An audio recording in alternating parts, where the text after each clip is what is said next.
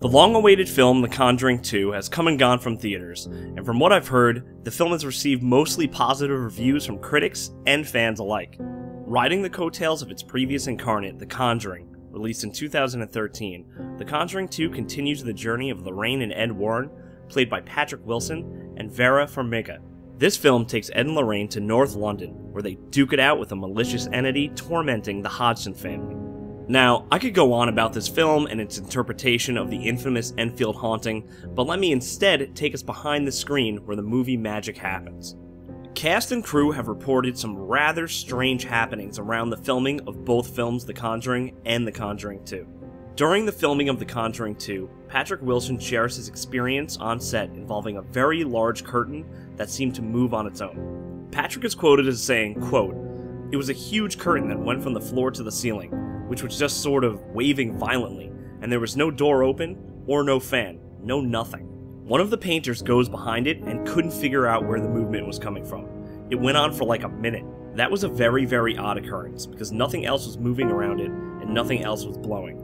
You didn't even hear air, but you watched these curtains sort of violently going. It was pretty trippy," end quote. Vera had her own experiences during the filming of The Conjuring, stating, quote, "I've had some freaky stuff happen. I've experienced some weird occurrences, especially since shooting this, like a teacup flying off the shelf. I oftentimes get little cuts in threes, like 3 little claw marks. The first time around, I had a really prominent bruise that was like 3 claw mark bruises. There were a lot of weird, inexplainable things."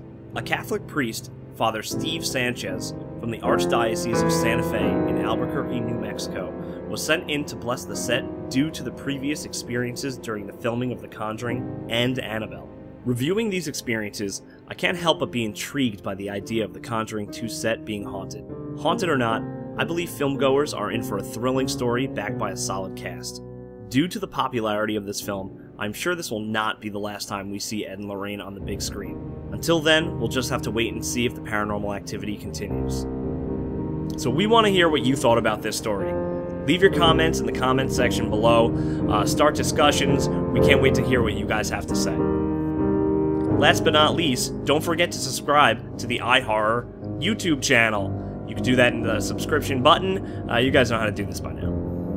If you like this story, you can check out more articles at iHorror.com, where you can find the best articles on the newest horror entertainment.